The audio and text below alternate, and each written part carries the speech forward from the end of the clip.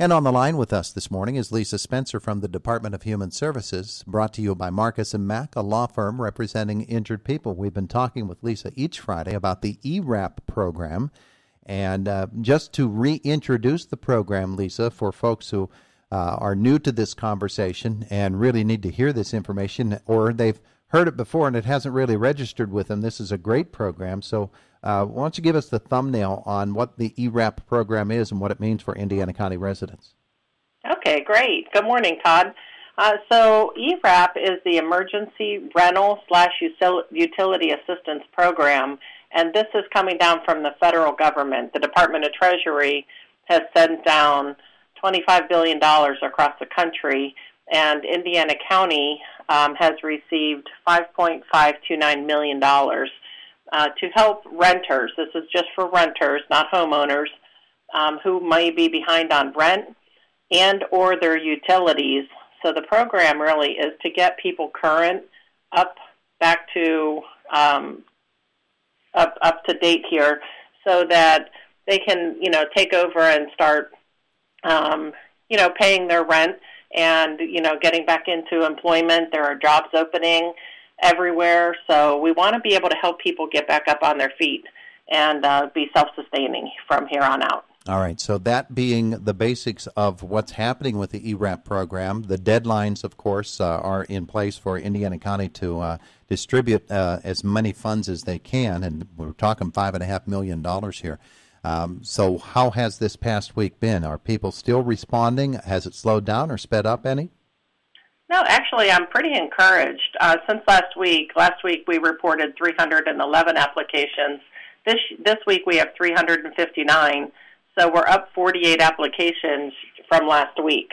So I do think the amount of outreach that we're doing is actually penetrating into different areas. So I'm encouraged by that. So right now we have 233 of those 359. Those are pending. So that means that they're basically approved. They just need to get their information and their documentation back into ICAP so that we can move forward with the final approval of their applications. 41 of those have already been approved and paid out. So we're making some headway on that as well. We did have 85 so far that had to be denied. We've had 20 duplicate applications. We've had 7 homeowners. We've had 8 that applicants who no longer live with the landlord. We've had 5 that are over the 80% average median income, which is a guideline. We had 1 that was not a county resident. We had 27 that no longer felt they needed the assistance, and we had 17 that were not COVID related. And those are really, I think, mostly falling into IUP students who were possibly looking at us trying to help them for the fall semester. So those aren't really, we can't push that into that. But other than that, I'm pretty encouraged that we have at least 233 pending. I would really like to see that number, go down quickly. Mm-hmm. So if people who are listening today, if you're one of those pending, get your information back in so we can get a move on this. It does take a little while to turn around the applications because you do need so much documentation. But I certainly want to be able to help as many people as we can before the end of July gets here. And then we don't seem to know right now what's going to happen with the funding, if they take it back or not.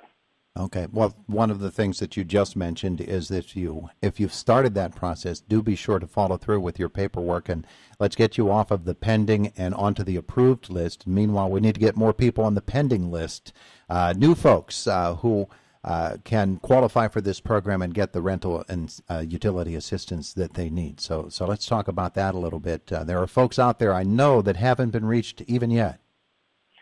Right. I think it's just a matter of word of mouth now because it's pretty much saturated. So anybody listening right now, the easiest thing to do is to go to the WCCS website. It's front and center, and then you just click right on that, and it'll take you to the landing page that will explain what the guidelines are and what the income guidelines are, and those are set by the federal government. So we have to follow those rules. The other thing that I want to talk about real quickly here is that this past week, people have been calling ICAP and have been indicating that they're having a lot of trouble accessing Compass, that Compass is kind of kicking them off, or it's not finishing, allowing them to finish applications, or they aren't able to get the numbers that they need to have. If that does happen to anybody who is trying to apply, please just call ICAP at 724-465-2657, and they will complete a paper application with the person on the phone, and then they can enter the information at a later time. The state was notified on Monday that we were having trouble with this, so they're actually looking into this, and we're not sure if that's just a URL issue for where we are or if it's affecting the Commonwealth. Yeah, it would be really interesting to know if other counties are having the same difficulty that Indiana County is.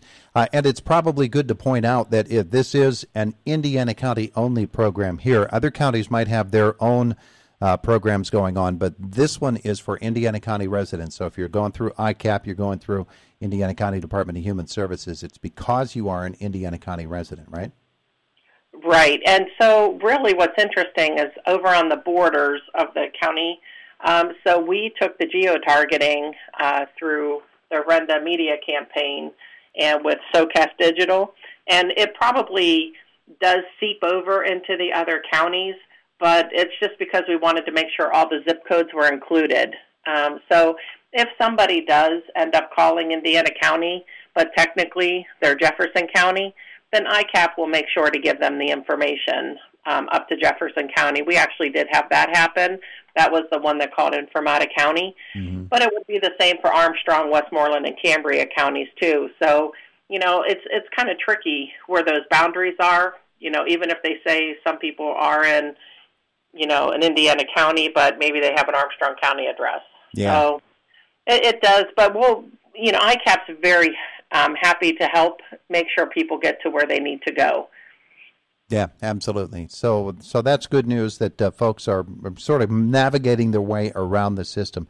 Now, I want to talk about utility assistance in particular right now because this is something, people might be out there hearing rent and it'll only help me with my rent, but I'm okay with my rent. But this utilities are included in this, but it's utilities for renters, and that's an important distinction.